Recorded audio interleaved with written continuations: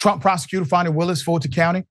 First motion filed, nothing there. Second motion, I must say, there is some there. I'm going to break down the background. All right, let's put it up full mass.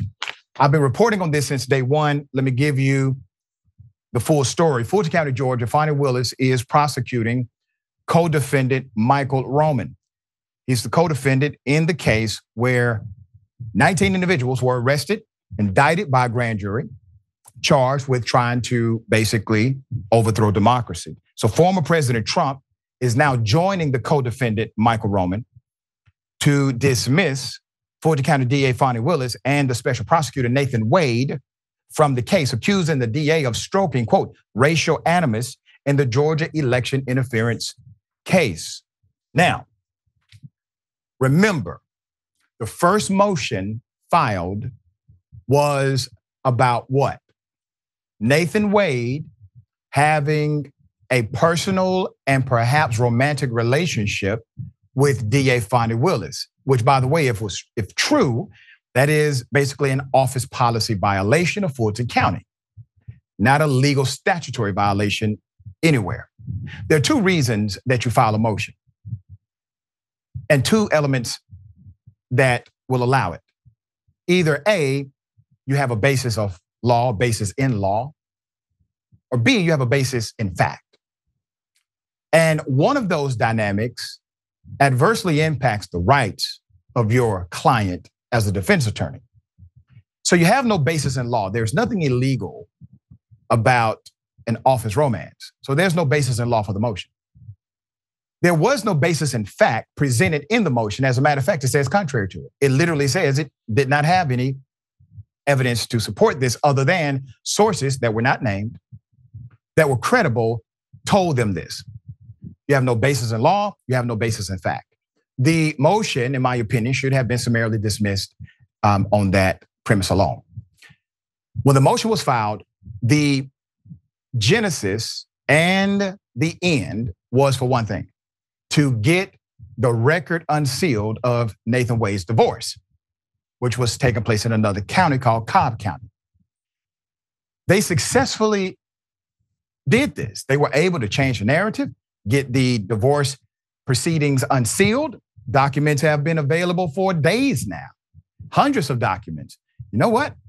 Not one mention of DA Fani Willis, just as she said in her motion of response. She said, I have no unique knowledge of their marriage nor divorce. I should not have to be involved in this, okay? So that motion should be settled.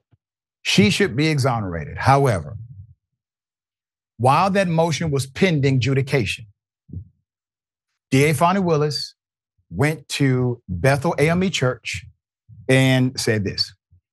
Perfect child, I'm a little confused. I appointed 3 special counsel, as is my right to do, paid them all the same hourly rate. They only attacked one. I hired one white woman, a good personal friend and great lawyer. A superstar, I tell you.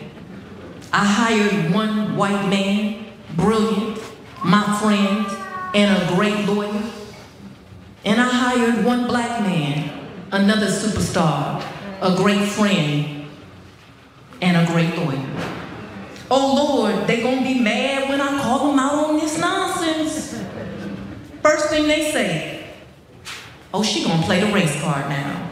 But no, God, isn't it them who's playing the race card when they only question one? Isn't it them playing the race card when they constantly think, I need someone from some other jurisdiction in some other state to tell me how to do a job I've been doing almost 30 years? I will explain the reason why that statement may actually get the DA in trouble, all right? Put up the picture full mass, Michael Roman. Remember, Michael Roman is the guy who's currently on trial. He's the why. He's the individual who has been indicted by a grand jury. Trump filed a motion on Thursday to adopt and supplement Roman's motion filed on January 8th that accused Willis and Wade of an improper clandestine relationship and profiting significantly from his prosecution at the taxpayer expense. All right? Now, the motion filed on behalf of President Trump seeks to hold District Attorney Willis legally accountable both for misconduct alleged in the motion filed by Mr. Roman, as well as her extrajudicial public statements falsely and intentionally injecting race into the case. There's more. In doing so, according to their narrative, DA Willis violated, this is the motion they filed, her special responsibilities of a prosecutor under the Georgia Rules of Professional Conduct. Her attempt to foment racial animus and prejudice against the defendants in order to divert and deflect attention away from her alleged improprieties calls out for the sanctions of dismissal and disqualification. That's what Trump attorney Steve Sadow said. Now, the motion specifically addresses the actions of Willis on January 14th during the Martin Luther King Jr. holiday weekend. According to the motion, Willis, quote, repeatedly and inappropriately injected race into the case and stoked racial animus during a widely publicized speech at the historic Bethel AME Church, including asking God why the defendants were questioning why she hired a black man and why a black female Democrat's judgment isn't good as a white male Republican. The motion claims that the assertions by Willis will result in substantial prejudice toward the defendants. Now, here's why this part is important. In the second motion, they're able to connect how this could impact the defendant. The first motion, it was a reach, and most judges would have said dismissed on the premise presented. There is no statement here that's rooted in statute or in fact. As a matter of fact, it lacks both. So you can bring me another motion when you have at least one of them. Those are the rules, gentlemen.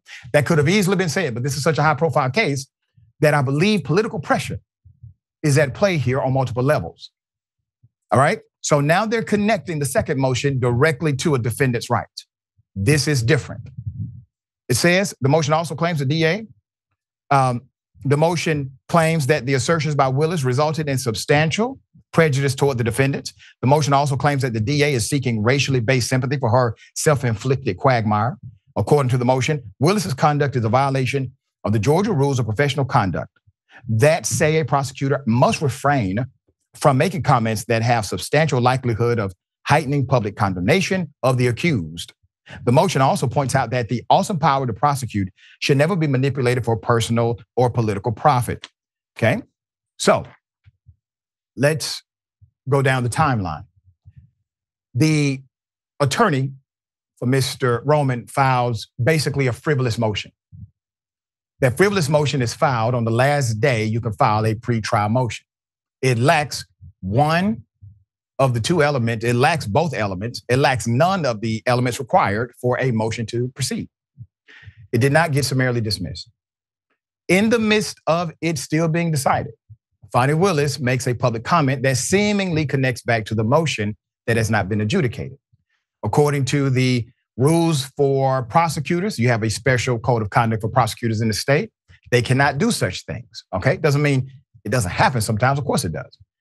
But they can't do it based on the rules, right? Rules have to be enforced. And so she makes this comment. There has to now be a defense to this, but it opens up the opportunity to have her removed. Now remember, the Georgia legislature passed a new law to regulate DAs last year. You got to see how they play chess and we play checkers. They passed a new law last year to regulate the conduct of DAs, to remove them under certain rules violations.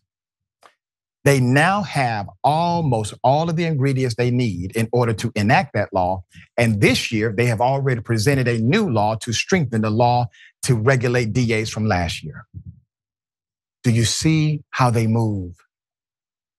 They are evolving, ladies and gentlemen, and we are still reacting. They are making moves that coincide statute, policy, and action to converge at the right point in order to get a victory. You see, regardless of the politics involved. They're doing something that Democrats are not doing, or left-leaning individuals are not doing, or progressives may not be doing a good enough job at, and that's working together. They're working together, and this is what it looks like. I do hope she's able to make an affirmative defense to this motion, because you see, they're afraid of Fani Willis prosecuting them because she's willing to do it. You get a special prosecutor in there, he's probably going to take a plea deal or perhaps even drop the case altogether. Mayor Mondale, I hope that was clear in the breakdown. What say you? Yeah, I think this was this is definitely you're shooting yourself in the foot. Yeah, opening your mouth when you don't have to. I think though the one thing that she can lean on is she didn't use Roman's name, and she said he is gonna say I'm race baiting, but that's what they're doing. That only the only thing is that could be her responding to the numerous claims that Trump had made about her and her being a fraud over on Truth Social. So maybe his tweets might give her the alley-oop she needed in this case from the self-inflicted wound that she absolutely gave them. Yeah, and one thing that would have made a difference here, if she would have said, I saw some commentary on Fox News, and I'm responding to that commentary. Just something to delineate from the motion at hand, right? Because now they have an opening.